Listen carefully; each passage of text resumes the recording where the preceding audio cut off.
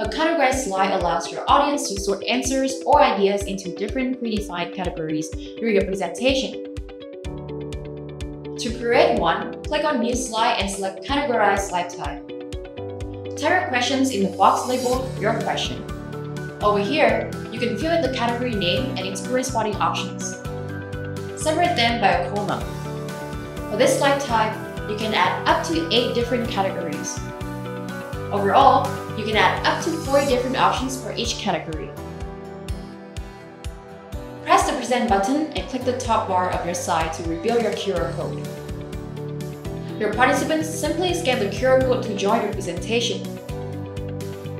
Now, they can assign each category to its corresponding item and submit.